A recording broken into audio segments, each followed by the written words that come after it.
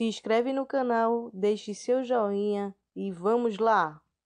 Olá, tudo bem com vocês? Espero que esteja tudo bem, mesmo se não estiver, lembre-se que é só uma fase e tudo ficará bem. Tire aprendizado de tudo. Significado da cor vermelha.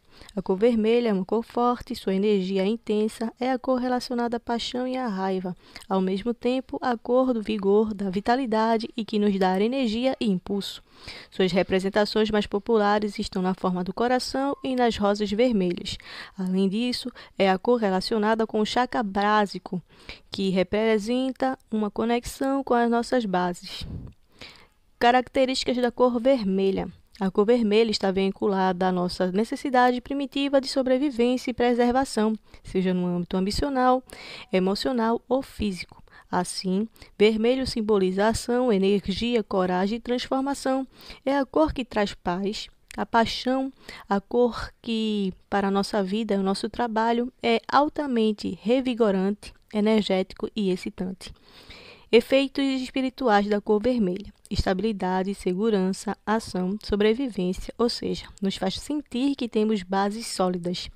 Efeitos físicos. A cor vermelha atua nos rins, coluna vertebral, costas, quadris, pernas, pés. Também atua sobre o sistema nervoso, ou seja, nos dá mais confiança, coragem, iniciativa e força de vontade, ajudando a superar a depressão e o cansaço.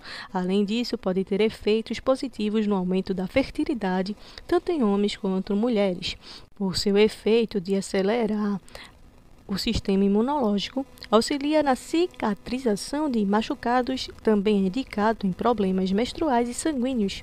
Atributos da cor: paixão, energia física, coragem, poder, desejo, vontade, estabilidade e iniciativa. Vermelho e as terapias energéticas. A maioria das terapias energéticas, como o reiki, ou mão de luz e outras, segue os sistemas de chakras.